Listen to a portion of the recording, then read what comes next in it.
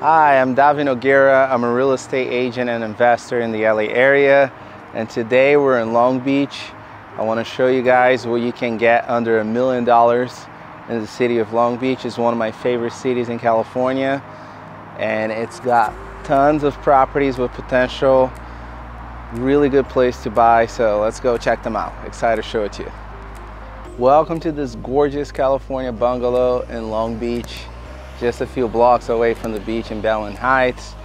I love this house, even though it's missing a few characters from a 1930s house. It's still a great house. It's priced at $990,000, just under 1,000 square feet. Great starter home, great house to buy as a second home to Airbnb as well. This will make about $350 a night, so just a little bit over $10,000 a month. Great income with 10% down. Your mortgage would be about $6,000. So if you bought this as a second home, you would do super well as an investment property too. So come on in. So the yard over here, it's not a really big yard, but there's stuff you can do with it. You can put a hot tub, dining table, some lounge furniture. I would make it more private.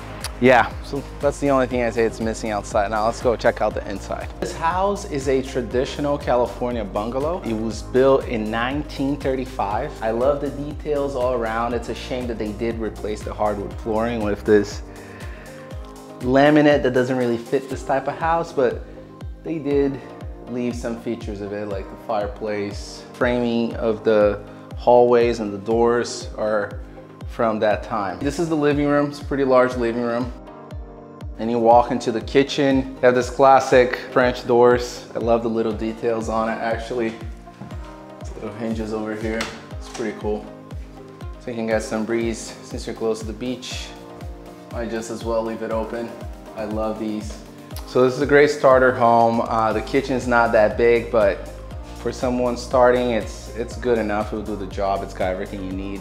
And for Airbnb, you're not gonna ask for more than this. Nice laundry room over here. It's actually pretty big. If you wanted to, you could actually turn that little corner into like a breakfast nook area. You would kind of like fit this house a little bit more, and then put the washer and dryer outside. But anyways, let's walk into the bedrooms. Guest bedroom, a little bit small, but for Airbnb and a starter home, it's fine. The closet space is not bad.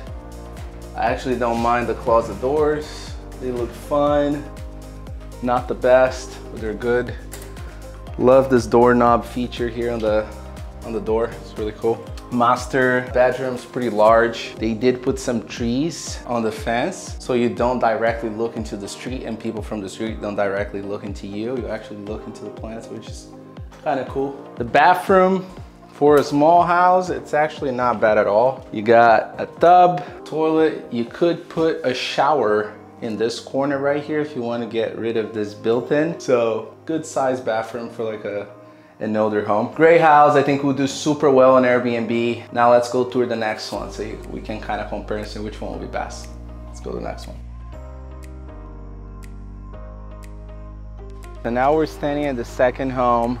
It's really close to Los Altos, so it's a little bit further away from the beach in Long Beach, but it still can make really good money on Airbnb, and it's still a good starter home. It's listed at $1 million. It's about 1,400 square feet, so it's bigger than the other house, which would keep the Airbnb rates around the same, $350, because it's a little bit larger. It does need a little bit of cosmetic work inside, even though it's brand new, because it looks a little plain right now, but let's go check it out. Come on in. This house is pretty modern and open. Kitchen's a little small, but that's okay. The living area and the dining area are pretty large and big and like open, connected together. So because the space in the living, dining area, entertainment area is so big and it's connected to the outside, it will make good money on Airbnb because you will host a lot of people. So if you photograph this well, you will drag a lot of people in. And as a starter home, it's a perfect home to stay here for many years to come. I think it's large enough to have a family here, and the yard is also good enough to have, big enough to have a swimming pool, hot tub, you name it, if you decide to make it bigger. But let's go check it out. We got the living room right here. It's a pretty large living room. I would love if they had big, wide French doors over here that will open into the yard, just like the sliding doors like by the kitchen. Dining area is pretty big as well. Flooring, it's not my choice, but I do like the color. Looks a little bit like white oak, so it works. Got one car garage right there. This is the first time I've ever seen something like this. I've never seen a kitchen island outside the kitchen, but I guess you could turn this into a bar and kind of make it cool. You could make it work. This is the first guest bathroom right here. It's pretty good size, I'd say. Works pretty well for a starter home. Guest bedroom. You can easily fit a queen bed. I do like the colors, do not like the lamp, but the doors and the black handles and white walls, it works. It looks pretty clean. Got a pretty small bedroom over here. I would turn this into an office and a sofa bed.